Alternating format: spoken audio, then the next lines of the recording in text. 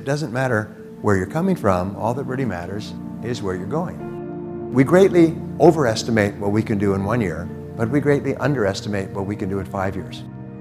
There's a phenomenon called the goldfish phenomena, and what it basically says is that the goldfish is not aware that it's in water because it's so surrounded by water, it's part of its environment. And sometimes you can be in a place like this that is so dynamic and it offers so many opportunities for financial success and not even be aware of it. You compare it with your day-to-day activities and your local competition and so on, but the rest of the world out there is really struggling, and what we have here is really good. Imagine that you have a magic wand, and a magic wand is a way of thinking. In magic wand thinking, you imagine you could wave a magic wand and you could have your situation any way you wanted. And when you do that, you'll find the number one reason why we don't move ahead is because we have fears and doubts, we have limitations, we don't have enough money, I didn't get enough education, I don't know enough people, the competition is too hard, it's too hot outside, blah, blah, blah, okay?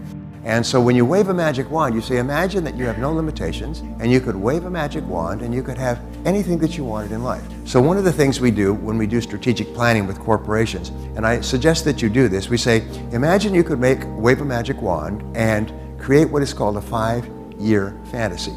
You could project forward 5 years, and 5 years from now, your life would be perfect in every way. If your life was perfect in every way 5 years from now, how would it be different from today? And one of the things that we teach in more extended courses is the 4 areas. First of all, your business, your career, your income. Second of all, your family and relationships. Third of all, your health. And fourth of all, your financial condition overall. How much do you have accumulated? How much do you have coming in monthly from your investments? Those are the 4 critical areas of life, and about 99% of your happiness or unhappiness will be because of success or failure in one of those 4 areas. And I cannot tell you how important this is, because there's a rule that says that whatever you see, you will be. And if you have a clear picture of what you would like your future company to look like, and then you come back to the present and you say, all right, if that's where I want to be in 5 years, what would I have to do starting today to begin to create that perfect company? What would be the first step? And here's the most amazing thing, is you can always see the first step. You'd always know that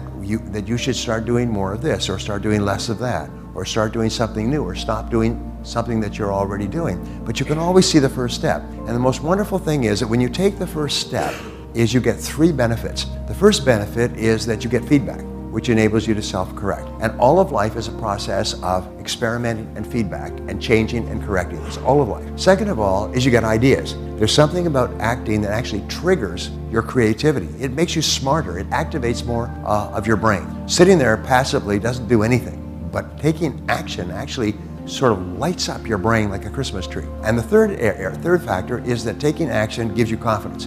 Your self-confidence goes up. Is the more actions you take in the direction of your goals, the more confidence you have, the more creative you are, the more energy you have, the happier you are. You feel like you're in control of your life. You feel powerful. The top 20% of people in every society and business are proactive. They're constantly taking action. The bottom 80% are passive. Is they're waiting for someone else to come and tell them what to do. And the people in the top 10% are the ones who enjoy all the rewards. They're the ones that make all the money. They're the ones that make all the progress. Maybe not in the short term, but in the long term. Some people take the first step, and then they take the second step, and they take the third step, and they keep getting feedback and ideas, and they fail, and they fall down, and they pick themselves up, but they're intensely action-oriented. If there's one thing about top people like yourself, is they're action-oriented. How do I know that you're action-oriented? It's because you're here. You had to go through a lot of time and trouble and inconvenience to be here today, which means that you're action-oriented people. Now, Peter Drucker, the management guru, had this wonderful observation. I love Drucker. He said, we greatly overestimate what we can do in 1 year, but we greatly underestimate what we can do in 5 years. So this brings us back, and I'm looping back again, to the other fantasy that we do. Again, it's a 5-year fantasy or even shorter, is you ask yourself, if you had a magic wand, and you could wave this magic wand, and overnight you could become excellent at any one skill in your business. You could become world-class and top maybe 1% of people in your field. If you could develop any skill within 24 hours, or take a magic pill and wake up the next morning and be absolutely excellent at any one skill, what one skill would help you the most to be more successful in your business? And you know that most people are only one skill away from doubling their income? They're only one skill away. And so what I have found is that almost everybody knows the answer to that question. If you don't know the answer to that question, you cannot move ahead. If you do not know the answer to that question and you cannot focus on that question, then you're stuck in place. Because the only way that we move ahead is by getting better at the most important things that we do. And so if we're not continually improving in the most important areas, and if you're going to improve in the area that's going to give you the biggest bang for your buck. It's going to give you the biggest impact on your financial life in business. There may be a different answer in health, there may be a different answer in sports, but in business, what would be the one skill that would help you the most? If you could be overnight absolutely excellent, or your company could be absolutely excellent in any one skill, what would it be? They've discovered in 25 years of research at the University of Florida, they've looked at people who started at the bottom and got to the top and became the heads of Fortune 500, heads of Fortune 1000 corporations. And they went all the way back to their early performance appraisals and comments by their supervisors, and they found that they had all settled on the same strategy. And the same strategy was to identify the one skill that would help them the most at this stage of their career, and then concentrate single-mindedly on learning that skill. And they were serious about this. They didn't just, read a book or an article. They made a plan, like a lesson plan, and they asked, what are the best books to read in this area? What are the best programs, audio programs to listen to? What are the best courses to attend? And they developed a course of study, and they worked for weeks and months and even a year or more to develop that skill. And once they had developed that skill, and people started to tell them, hey, you're pretty good in that area, that was their sign that they had mastered the skill. And then they would ask their boss or ask their coworkers to look at the top people around them or the most successful business people around them, and they would identify the next skill. And what we find is that all of life is like climbing a ladder, and each step on the ladder is mastering a new skill. And what the top people do, and this is one of the greatest breakthroughs in business success I've ever seen in an entire life of studying the subject, is what they do is they get better one skill at a time. They don't try to get better at 10 skills, because that just exhausts you and you see no progress and you soon quit. So what they would do is focus like a laser beam on a single skill until they had mastered it. But here's the most amazing thing. When you are focusing on the development or acquisition of a particular skill, your whole mind is in improvement mode. So what happens is you automatically start to get better at everything else without even thinking about it. You're just more conscious and aware of things that you can do to be better in other areas by focusing on a single skill. They call this, Piers Anderson, who did all this work, calls it deliberate practice. And it is the key to great success, deliberately practicing one skill at a time. Now, once you have learned this skill, which you will, only one person in the world that can stop you from mastering a skill. Who is that? It's always yourself. It's a lack of self-discipline, lack of personal management, lack of control, and so on. I don't have enough time, I'm so busy, I'm tired all the time, wah, shut up. So what it takes, and they found that it takes about 2 hours a day, 5 days a week, of deliberate practice or focus on a new skill to master the skill. Once you have mastered the skill, then what do?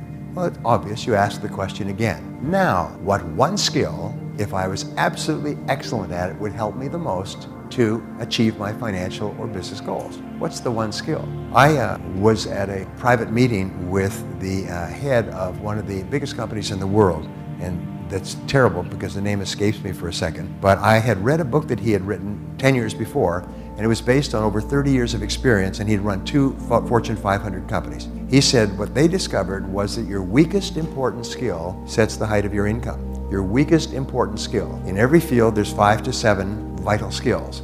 Your weakest skill in this little group of skills sets the height of your income and your success. And so often it's one skill that's holding us back more than anything else. Once you learn a skill, another thing happens, is a nickel drops in your brain and you realize, I can learn new skills. Damn, I could learn any skill. I could learn languages, I could learn any skill. Wow, and suddenly the dam breaks in your mind, and all the hesitation and lack of confidence and lack of certainty that you had, suddenly you realize I can learn anything I need to learn. And it gives you a tremendous sense of power. So from then on, your whole life becomes a do-it-to-yourself project. Your whole life becomes a process of learning one skill at a time, climbing the ladder of success. Every rung on the ladder is higher income, greater influence, greater power in your profession. Getting better in your field is one of the most important things you can do. The most important work you do is thinking well about yourself and your work. In fact, every mistake that you've ever made has been a result of poor thinking or not thinking at all. You all know what I'm talking about. Every success you ever had has usually been the result of really good thinking prior to taking action. Now, the reason why thinking is so important is that the quality of your thinking determines the quality of your decisions. And it's an interesting observation is that you are where you are and what you are today as a result of the total of all your choices and decisions up to this moment. In every part of your life, from the time you became an adult or before, you've made choices and decisions. The cumulative result is where you are today. Your income, your health, your happiness, your business, everything else. But my great rule, which is quoted all the time, is that it doesn't matter where you're coming from, all that really matters is where you're going. And where you're going is only limited by your imagination. So what you do is you say, forget the past. In the past, I could have done things differently, but I can't change the past, but I can change the future completely by what I do now. So the quality of your thinking determines the quality of your choices and decisions. The quality of your choices and decisions determines the quality of your actions, and the quality of your actions determines the quality of your results. Results are the most important single word. Is what results are expected of you? What results do you need to get in order to achieve the goals that you set for yourself? And the ability to be absolutely crystal clear about the results that are necessary is the mark of the leader. And it's absolutely amazing. If you ask this question, you'll find that 80% of your time at work is spent on doing things that have nothing to do with results. They are just busy things. They're conversations and reading the paper and making phone calls and going for lunch and so on. And if you're really strict with yourself, you'll find that much of what we do contributes nothing to the results that are most important to our success. And successful people are those who are very disciplined. Is this the very best use of my time? Now, the reason that thinking is so important, aside from the results, is because of the word consequences. I began studying time management and designing programs and books, and I'm now one of probably the top time management author in the world in books in 42 languages. And what I found when I was studying time management is this concept of consequences, which was one of those life-changing concepts. What it said was that something is important to the degree to which it has big potential consequences. Something is unimportant to the degree to which it has low or no consequences. And what is the difference between top people and average people? Top people do more and more things that have big potential consequences. Not guaranteed consequences, but potential consequences. Average people spend most of their time doing things that have low or no consequences at all. In other words, if they did them all day long, it wouldn't make any difference. But top people realize there's 2 or 3 things they can do: learning a critical skill, making a critical decision, taking an important action. There's certain things they can do that have enormous potential consequences. I have had experiences where meeting one person at the right time in my career has led to millions of dollars of revenue. And the consequences, I look back and I say, if I had not taken those steps and been assertive and aggressive and traveled and done all those things to establish that relationship, the difference would have been phenomenal. So it's a great question for you to ask. What are the consequences of what you're doing? And of all things, thinking has the greatest consequence. The quality of your thinking has the greatest consequences of all. Warren Buffett was at a dinner party with Bill Gates and Bill Gates Sr. And they were talking together because Bill Gates and Warren Buffett are good friends, have been for a long time. And Bill Gates' father, very, very successful businessman in Seattle. They were at a dinner party and the 3 of them were talking, chatting away. And somebody came up to them and asked them a question. And he said, "Excuse me, gentlemen, these are 2 of the 5 richest men in the world. Both started with nothing, by the way, started at 0. Warren Buffett started with $2,000 that he earned by delivering newspapers when he was 14, 15, and 16, and his company is worth $360 billion, and his company's made $24 billion last year. Anyway, so they came up to him and they said, "Gentlemen, excuse me for interrupting you, but we've just been noticing you talking, and we had a question for you. What would you say is the most important skill for success?" And they all 3 turned to him and said the same word simultaneously: focus. Focus is the most important requirement for success. With focus, you can do anything, and without focus, you can do nothing. Focus is the key to success. But all 3 said it simultaneously without asking each other. Focus. And it's really interesting because I began teaching this concept back in the year 2000. I began a coaching and mentoring program that I called focal point coaching.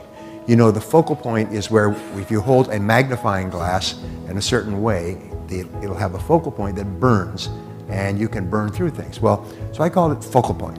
And I taught thousands of business owners, and have still all over the world in multiple languages, how they can look at each part of their business and focus on the one thing in each area that they can do right now that will have the greatest positive impact. Everything else they do has a lesser impact or no impact. And your ability to select the one thing that can have the greatest impact on your life at any time and focus is the key to your success. That's why I'm so concerned about I call it the attraction of distraction.